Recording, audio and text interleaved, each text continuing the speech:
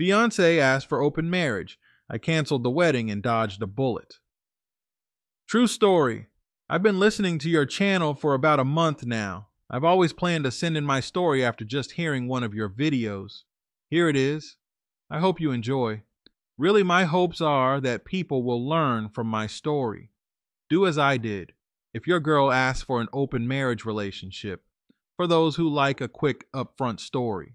My fiance asked me to open up our relationship going into the marriage. I dumped her and canceled the wedding. I'm a single man now. When I met my ex-fiance, she told me that she wanted to only be with one other guy the rest of her life. She had just lost her virginity 2 years prior to us meeting. We were 24 at the time. Was that true? Was she ran through? I don't know. Can we really tell? I mean, when we first had sex, she didn't feel like she was without walls or anything. It felt nice, but really didn't matter to me. Actually, this is something she voluntarily told me I never even asked. She never even asked how many people I've been with. That's a silly question. Don't ask a woman how many men she's been with because you never know. We moved into my apartment together 2 years after dating monogamously. We pretty much started dating monogamously immediately. We didn't waste any time. I really liked her. She really liked me. She made me wait about 4 months before we had sex. I was okay with that. I felt like I was doing the right thing. I even started attending her church every Sunday. Church was very important to my ex-fiancée. It was also a big deal when she invited me to church. She invited me to her church on date number 4. I believe she almost cried talking to me about it, saying how much church means to her and how important it is that she's invited me to come to her church. I get to meet all her friends and some of her family members. My ex Melissa used to read the Bible to me all the time. She sent me verses and things like that every morning. I took it as if she really liked me and she wanted me to be a part of it. Now, I didn't grow up in a religious household. I've always believed in higher power. My parents, not so much. Actually, they were the complete opposite. But I don't know, I experienced something at a younger age. It truly made me a believer, but I couldn't tell you which religion was correct or anything. I pray sometimes, and I do remember attending church with a friend. My next door neighbor, I came home and told my family about it. My dad joked. I remember telling him someone in the church called the Holy Ghost. It truly scared the crap out of me. We're just sitting there, me and my friend playing with army men on the bench. We found these army men in the back room at the church. Green army men glued to surfboards. They were pretty dusty, but we cleaned them off, and during church, we sat there and played with them. Anyway, the woman next to us got up and started screaming and shaking. Her eyes rolled in the back of her head, and everything, it was scary. I looked at my friend, and he just looked at me and started playing with Green Army Man again. We switched seats. I don't want to sit next to her, but he told me she was just having the Holy Ghost, and she'll be okay. His mother pulled us out, and his mother went over and grabbed her. It was the scariest thing ever, man. I told my parents about it, and they sat there and just cracked jokes about it, pretty much just making fun of religion and things like that. I didn't really find the jokes funny. Here's my thing. If someone wants to believe in something or religion and it makes them a good person, then what's wrong with it? What's the problem? So I actually was pretty excited to learn that my ex-fiancée, Melissa, was very religious because I was very interested in it. To be honest with you, attending church was fun. I started to participate. I show up on the weekends and go to events for the church, help them raise money. I loved that. I fell in love with it. I attended Bible study. I learned about the Bible and everything. Believe it or not, learning the Bible is what helped me walk away from my ex-fiancée when she asked me this question. It still bothers me today because she's so religious and she knows the word better than anyone else, but she asked me for this open relationship, open marriage. I have no idea why she thinks that's okay. I questioned her. She wouldn't respond. I ended up blocking her eventually. So, the same week Melissa moved in with me is the same week I proposed to her. We had been together for a couple years and things was going strong, We really, really loved each other, and everyone in the church pushed us to get married, her parents and even my parents. My parents calmed down a lot since I was younger. They don't make fun of people that are religious or anything. That's a whole different story, but it was pretty bad. But my parents respect my ex's parents, and they respected my parents. One of the first things. Her father asked my father if they attended church and if he accepted Jesus Christ as his Lord and Savior. My dad respectfully told him that he's not a religious person. Never was, probably never will be.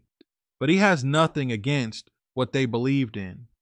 My father and Melissa's father actually became pretty close.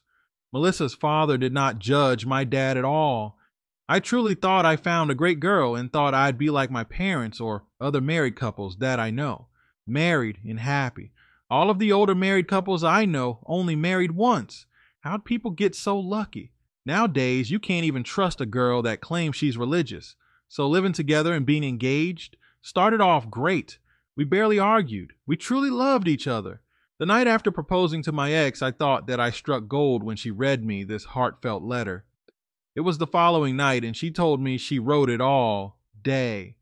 It's handwritten, and I'll attach here, but man, I thought I made the right choice. I freaking cried for this bish. I know a lot of you guys will probably never know what it's like to experience loving someone and feeling loved by a spouse, but that moment felt so good. Dear soulmate, thank you.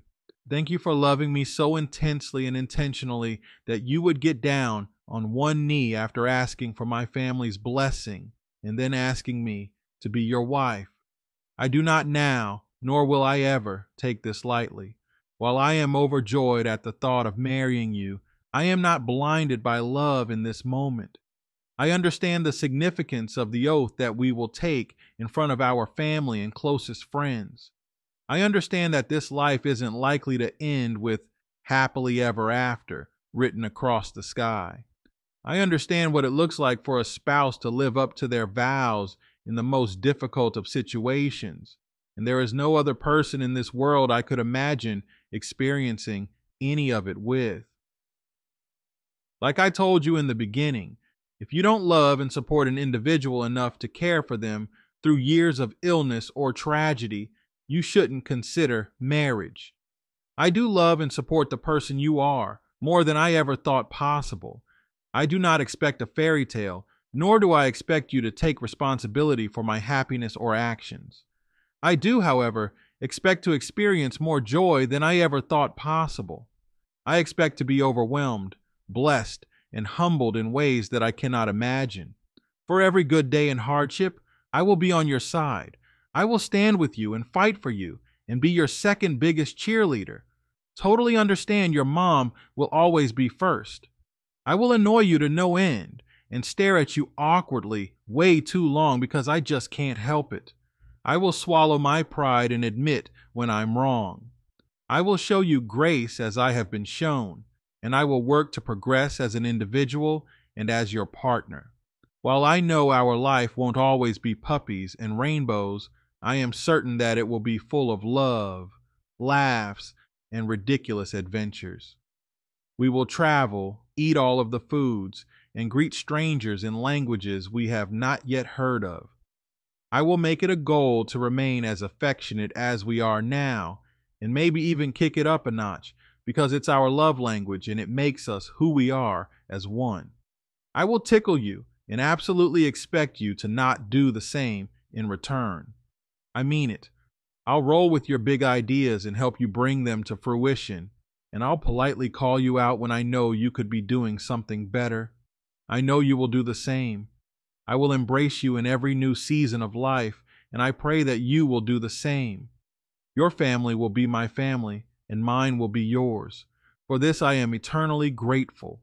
I thank you, with every ounce of me, for loving me so well and for giving me an unlimited amount of days to try do the same. It's been a while since our families met and we were formally engaged to be together for the rest of our lives. And honestly, I can't wait for the adventure to begin. to start this journey and step into an all new life that we can call ours. But before I begin with this letter to my fiancée, to you, I want you to know that I love you. I love you truly, madly, deeply, and I've never been so sure of anything in my life as I am of us. Our life together will be wonderful, of that I'm sure. But I also realize that we'll have some ups and downs in this relationship. It won't be a smooth sail always. But with the two of us together, every ride will be one to remember. And don't you worry, baby, because even though I may look all sweet and dainty, I will stand next to you like a rock if you ever need me. Yes, we'll have our fights, our little differences, but that's what relationships are about, right? And now coming to our wedding, phew, it's going to be a task, and baby, let me warn you beforehand that I may unknowingly give you a hard time. Bear in mind that I've been dreaming about this day for way too long, and I want it to be perfect. But I won't go all insane over every little detail, I promise. Just make sure you have enough leaves planned to come shopping with me. That way, you'll even get a little peek into what you've really signed up for. But all said and done, no matter how it all goes, for me, my fairy tale wedding just needs you to be standing next to me with that big toothy smile of yours that I absolutely adore. I love you, baby, and I want you to know that I'll give your parents the same amount of love, care, and respect as I do to my own. I know that you too are already trying your best to bond with my parents, and I love you so much for that. My mom and dad mean the world to me, and to see you bond with them just makes my heart swell with happiness. I want to share the exact same rapport with my in-laws. Help me through the initial few days, will you? So, dear husband-to-be, I hereby declare that I'm all ready and willing and excited and can't wait to get married to you and make you all mine. Officially, and maybe I don't know much, but I know this much is true. I am blessed because I am loved by you. Now just hurry up and get married to me. After she read this to me, then handed me the sheet she wrote it on. We both kneeled and I prayed for us. She then prayed for us. It was a feeling I will never forget in my entire life. I'm close to saying that. I don't regret anything. That feeling was just amazing. I really started to study the Bible, and I first focused on what the Bible says about what a husband should be and what a wife should be. I wanted us to work. Things are going to be great. We both worked contributing to my apartment bills. Wedding was being planned out, so we sought out everything and was directed to reach out to her father for payments and deposits. I didn't spend a dime, so canceling everything was no issue for me. I wasn't losing out on anything. Before I canceled anything, I did reach out to her father and sent him all contact information to try and get deposits back or whatever. So we were out for dinner, late night, at a pub. One night, my ex and I decided to bar hop, something we both talked about but never tried until this night. It actually was fun, us together and us being comfortable with one another. It felt safe. Nothing either of us would do on our own or with others. After we drank at the last bar, we sat for a minute. A was told that there was a pub open that still had an open kitchen. The bar we were at closed their kitchen. We walked down to the pub and got food, and it was pretty quick because people were leaving because the pub was going to close in a couple hours. We order a bunch of random food, so we're eating and my ex is just yapping on about stuff.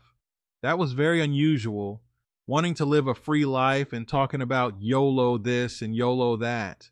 After a while, I stopped listening until she told me that she believes that all married couples should open up their marriage. She told me how here parents once had an open marriage when she was younger, but they closed it. But apparently, the open marriage is the reason why they stayed together.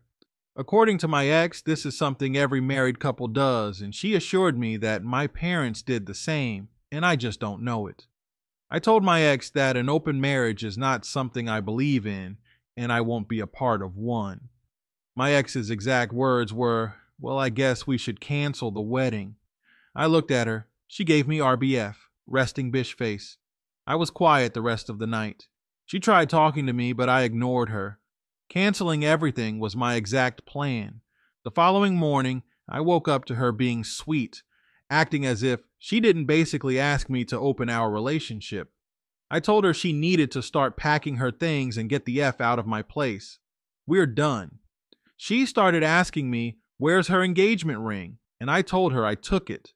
She started claiming that she was going to call the police on me and said I stole her ring. I told her again, please pack your shish and leave my place now. She started crying, and my ex did indeed call the police on me. No one went to jail, but police told me that legally she didn't have to leave because she had mail coming to my apartment and she did pay bills. But since she was not on the lease, she has 30 days to move out. But I was told to do my own research to learn the law. The police asked if there was a place she could stay since I wanted her out. She ended up leaving that night. She cried to her mother on the phone and lied, saying I was yelling at her and wanted to sleep with her best friend. That's why I'm canceling the wedding. This girl who's supposed to be so religious and righteous just told a complete lie to make me look evil. I was done with this witch. When she left, I started packing her things. I didn't care about a 30-day law. She was leaving. I sat everything in the lawn and sent her a picture and text telling her to come and get her shish before someone steals it. Then I blocked her. I called her dad, spoke to him, and surprisingly, he was very calm. I told him why I didn't want to marry his daughter. I asked him to please tell his wife the truth, and the story his daughter told about me wanting her best friend was complete lie. Just so you all know, I actually dated her best friend in high school before they became friends. I gave her father all the contacts he needed and wished him luck on getting his money back. I blocked my ex on everything except Cash App. She sent me $1 6 times with notes on it. They read, Cash App 1. Is my day truly over? Cash App 2. I've dreamed about. Cash App 3. My wedding day. Cash App 4. Call me. Cash App 5. You are such. Cash App 6. A coward. 6 different notes. Thanks for the $6. I bought stock, but I wasn't responding or taking her back. I didn't see or hear anyone getting her things. Maybe someone stole it. I don't know. I was done with her, and my ex was out of my life forever after that. I have zero desire to get into another relationship. I'm done,